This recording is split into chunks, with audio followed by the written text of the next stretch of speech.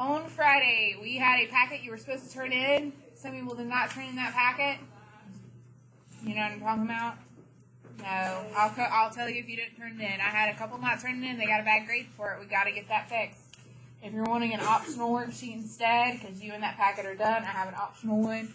There's good news and bad news. The good news is that we're talking about something other than Euler circuits and paths today. The bad news is they're called Hamiltonian circuits and paths, and they're a little bit different.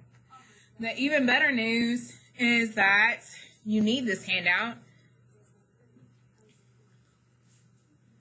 So let's talk about and how to make it useful now. And why do you need this handout? Because you have a quiz. You have a quiz tomorrow. And you have a quiz on Friday. Why do you have two different quizzes? Because I'm trying to make your life a little bit easier. Tomorrow's quiz is only Euler. Friday's quiz is only Hamiltonian. I don't want people to get them confused, hence why there's two quizzes. So there's a quiz tomorrow on Euler, there's a quiz on Friday on Hamiltonian. I'm trying to help you not get confused, hence the two quizzes. So you can use this handout on the quiz, so let's make this handout useful and make sure it has all the things we need to know. That would require a pen and actually having the handout. Lord Jesus, help us all. I'll let you get your lives together. Don't you think you might want this? You can use this on the quiz. It's on the podium.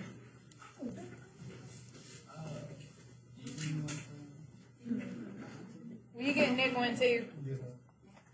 Thank you.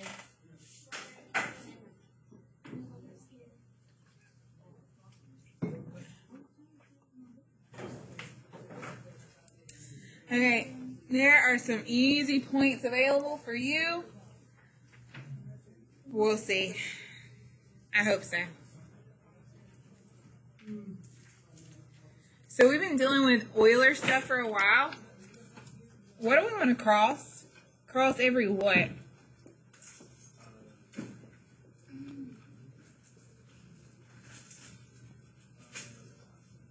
Like we've had these dots, and then we've had these things drawn, and then we've been trying to figure out whether or not it was Euler. What were we trying to do? Cross every... Yes, which we were calling a road, yes. So I'm going to give it to 6. Was that you? That was me. Well, I know she said line. And who said road after that? It was Andrew. Okay, 2 and 3, you can have a point. Okay, so literally, that's the only thing that's going to change today, which, again, doesn't help you for your quiz tomorrow, because your quiz tomorrow is straight like Euler. But as for today, that's the only thing that's going to change. Instead of wanting to cross every road, instead we're just going to come to every house. So let's, and I know that sounds stupid, but it's not. So if we're the guy who goes around and picks up the branches and stuff on the side of the road, then we need to cross literally every road. We can't skip around. We've got to go down every single road and make sure we've gotten up all the junk on the side of the road that people threw out. But if we're the mailman, we don't have to cross every road. The poor mailman does not want to drive down every single street.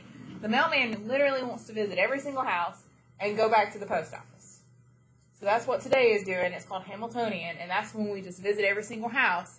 It's okay if you skip a road. In fact, we would like to skip some roads. The poor post office guy does not want to drive down every single road. So that's going to be the difference between Euler and Hamiltonian. But again, your quiz tomorrow is just Euler. Okay, we talked about Euler paths and circuits last week, and I felt like after Friday we really had it cleared up. What was the deal with an Euler path? How many odds? That's the one with exactly 2. 3 gets your point. Okay, how do you figure out the vertices? You count. Like right now, A has 2 roads poking out of it. C has 2, D has 2, B has 2. And those are all even numbers. That's what we're looking at when we say even or odd. Okay, an Euler circuit is even more special. And it has how many odds? 0 odds.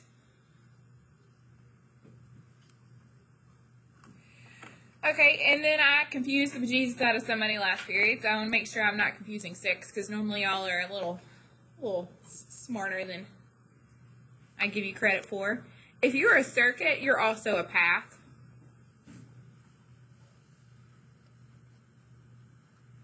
So I'm going to put 2 odds or 0 odds. So right after what I've drawn is 2, 2, 2, 2. So for sure it's a circuit, but it's also a path. Can someone tell me another thing we think about when we think of a circuit, an Euler circuit? We talked about it before we started talking even and odd. What made something a circuit?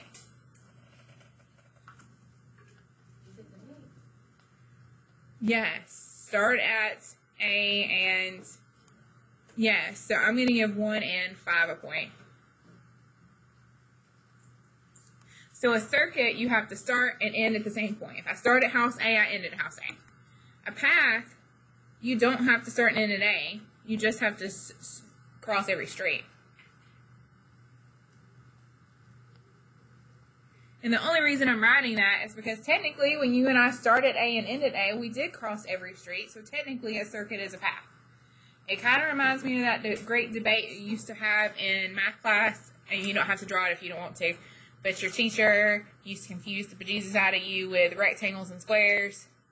Like this was a rectangle, this was a square, and a square is a rectangle, but a rectangle is not a square.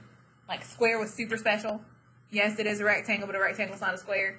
In the same way, a circuit's path, it's very similar in that paths and rectangles are the same.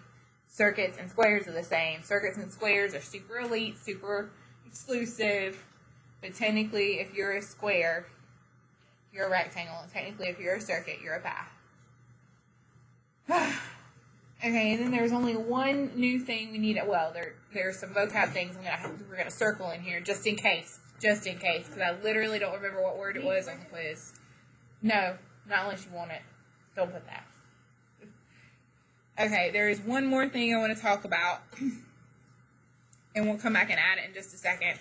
I do want to add some vocab things. So I call it a path, but some books call it a trail. A path and trail are the same thing. I literally don't remember which word's on the quiz tomorrow, so I have both written down.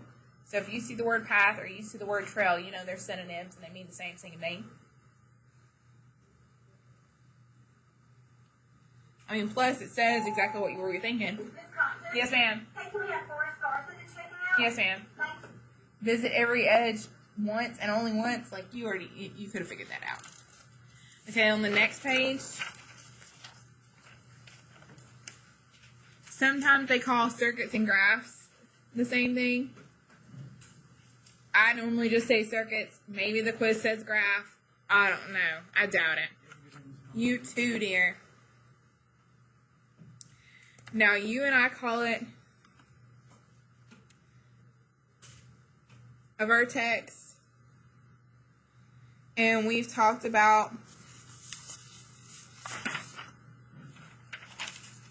it can't have even or odd, and we were calling them even or odd vertices. There's another word for that, and it's on here as well, and it starts with a D, and you used it a lot in algebra with trig, especially when you were talking about trigonometry. It was blank and radians. What was the other blank? Degrees, 2 and 3. So they might call like this point A, they might say it has a vertex of 3. They might say it has a degree of 3. They might even use the word valence 3, which looks like vertex. They're still, every single time they put anything like that, they're still meaning I see 1, 2, 3 things poking out of A. Do not overthink your life. Any word you see that has a 3 next to it, they're saying there are 3 things poking out of A. That's it.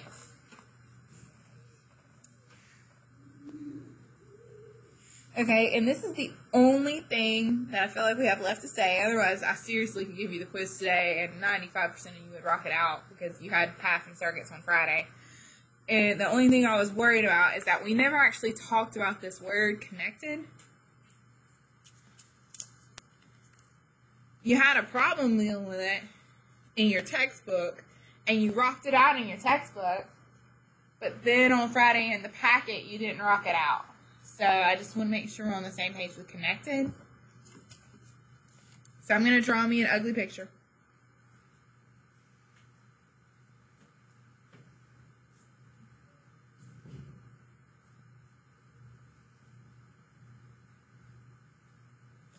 Is this graph connected? No. We had one in the book that was not connected either, which I normally say disconnected because that's just me. 2 points if you can tell me what the deal was with the one in the textbook. What was going on in between the two little cities? And she can have her 2 points. So if there's a river or some sort of gap and we're disconnected, life gets sad. And here's why it gets sad. Because this is 2, this has 2 poking out of it, and this has 2. This is 2, 2, 2. And you're like, oh yes, it's a circuit. They're all evens. It's a circuit and a path. Because Allison is like me, and if we count all 2s, they're all evens. It's a circuit and a path by my rules. And normally that would be true, except when it comes to disconnected. Because again, our goal is to cross every single street. So if Emily's in her car, and she drives down this road, and then she drives down this road, and then she drives down this road, is there any way for her to get to those roads? No. So even though it met the requirements of being all evens, it's not a circuit or a path, because there was no way you could actually do the goal of crossing every street. So there was one exactly like that in your packet. It was this one. And most of you missed it. Most of you counted. So this was degree 2. This was degree 1, 1, 2, 2, 2. And you were so excited because there were 2 odds. And there were 1, 2, 3, 4 evens. And you were so excited because there were exactly 2 odds. So you went to say, yes, it was a path. No, it wasn't a circuit, but yes, it was a path. Most people, if they missed something on the packet on Friday, that's what they missed. But no, it's not a path either. I know it only had 2 odds. I get that. But there's no way Emily can drive down this street, drive down this street, drive down this street. And then what, does she have a time machine? How is she getting to those other 2 streets? It's not going to happen. Okay, so I know you're like me and you like to have everything listed at the front because you're like, I really don't want to flip through things. So if you want to write that at the front where we had that other cute list, you could add disconnected and maybe put an example to yourself like the river. Is there something where Emily can't actually drive down every street?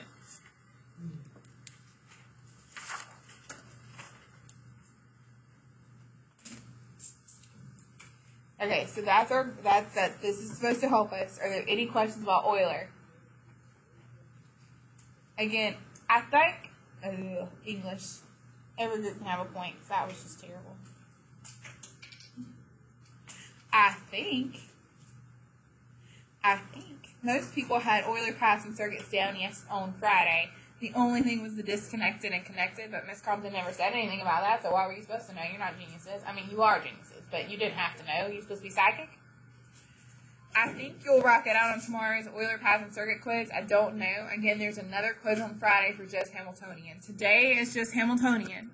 It's 6.2 in the textbook. You only have to do 1 through 8. It's not going to take you that long. Oh. Are there any questions about anything? Perfect.